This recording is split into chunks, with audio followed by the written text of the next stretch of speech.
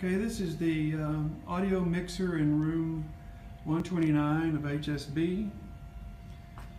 We'll talk about the philosophy of how the rack mixer works with audio.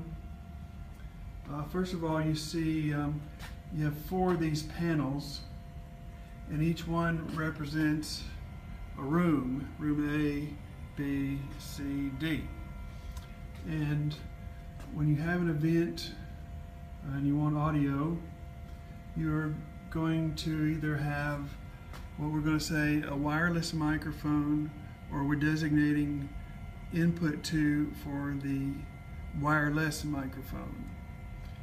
So this piece of rack equipment here is a mixer in itself, and then each individual mixer, 4 mixers there, are also mixed together for a master volume control from this device here. So when you're having issues, or when you're setting up a room for audio, of course you have to designate, are we using a wired microphone or a wireless microphone? If you're using a wired microphone, you should have your microphone plugged into the wall plate in input 1.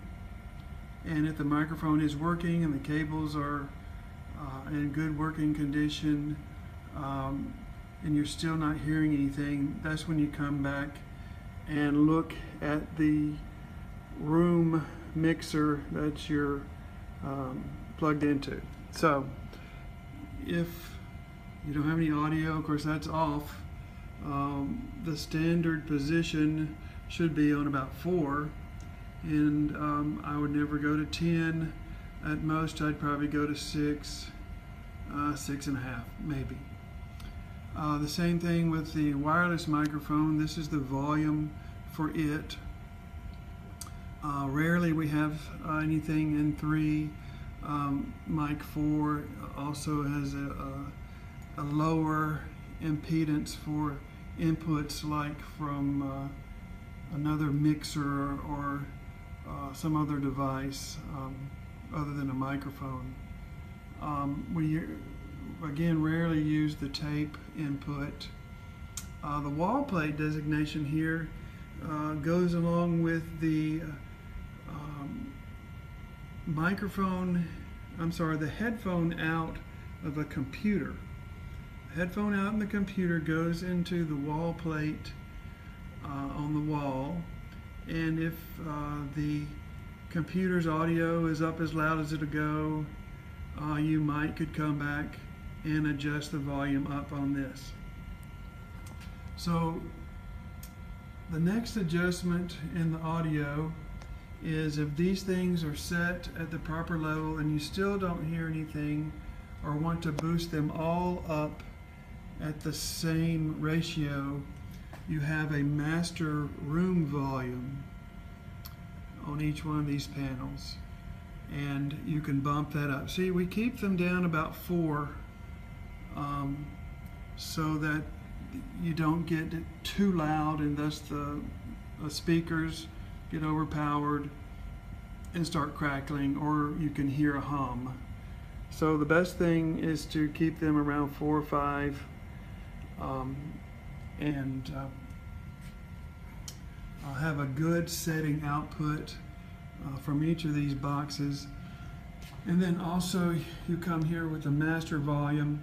You can either turn all 4 mixes volumes up or down here, and you do that by not this button pushes in and out. You do this by not pushing the button in, but turning the level here. Of course, halfway is probably good, if not lower, it'll be better. Also, you're looking at the room separating, electronic room speaker separating process.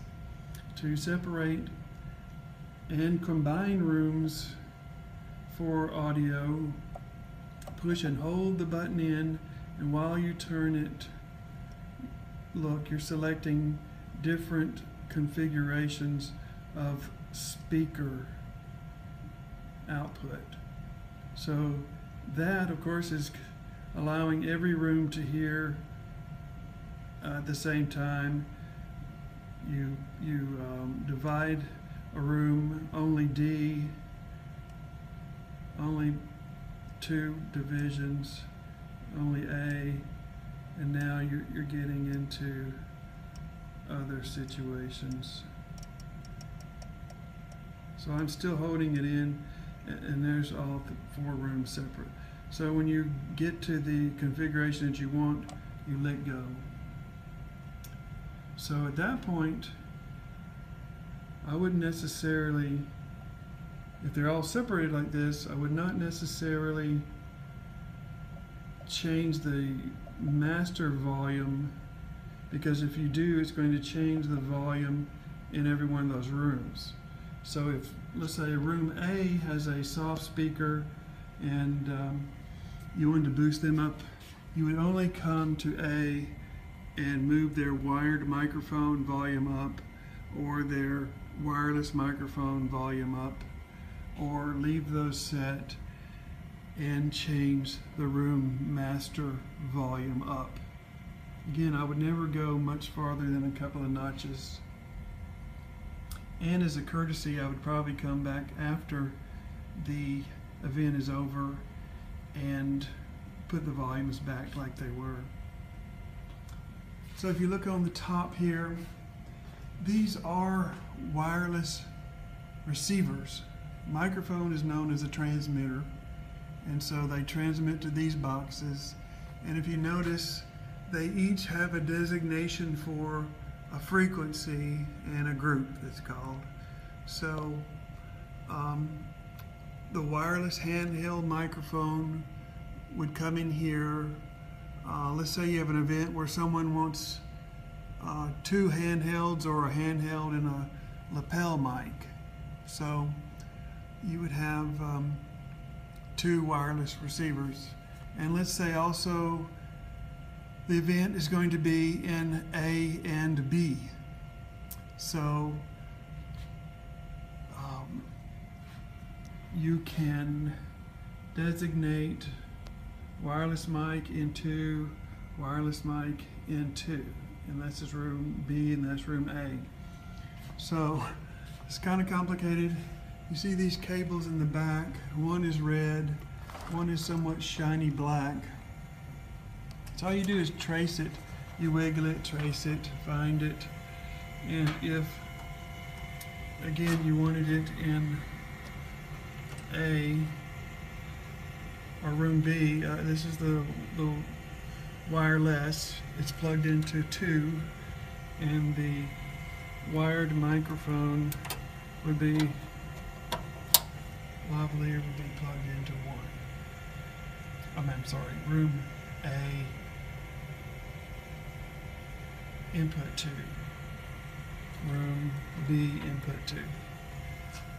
So that's just a little complicated, but that's how it works. Otherwise, you don't fiddle with anything else in the rack. And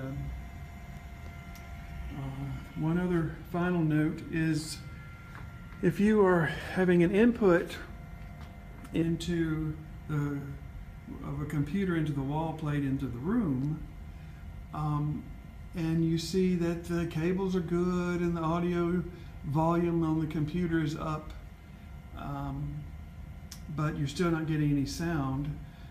This is a network controlled, IP address controlled rack, let's say, and there's a routing power switch down here, and sometimes, again, if it's been left on a long time or it's been a power blink or something, it loses its IP kind of address to the wall plate. So we come here and reboot the system by pressing that red button off, waiting about 15-20 seconds, and press it back on. and in our experiences that has fixed the problem.